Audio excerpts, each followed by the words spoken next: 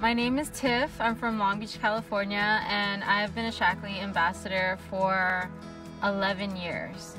In terms of my Cambodian community, if people didn't know, we come from a background of genocide.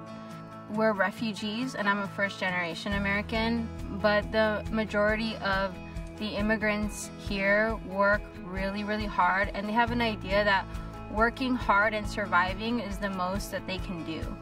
And what they fail to recognize is by the time the kids are out of college, that they themselves have run themselves to the ground, working their businesses and all that, and so they're physically tired, they're mentally tired, emotionally haven't processed some of the things that they've endured. They live lifetimes by the time they journeyed over to America and created what they created for their children and their grandchildren. And so what we're able to provide at a really small grassroots level is the ability to feel good. And that in itself sometimes is such a stretch, such a reach. And so first, when we help people feel good, now we've increased their capacity to experience new levels of awareness. And so when they experience new levels of awareness, now they see what else is possible.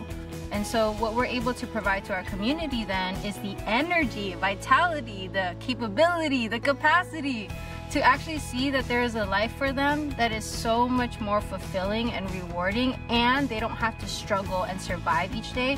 They can truly thrive.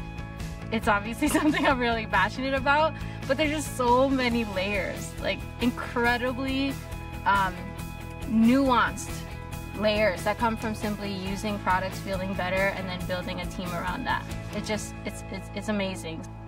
My mom and I believe that health is for everyone, and the opportunity for health is for everyone, and there's just so many more people we can help. I don't think it's just about Cambodians, but I think it goes for any type of family that wants to do things differently.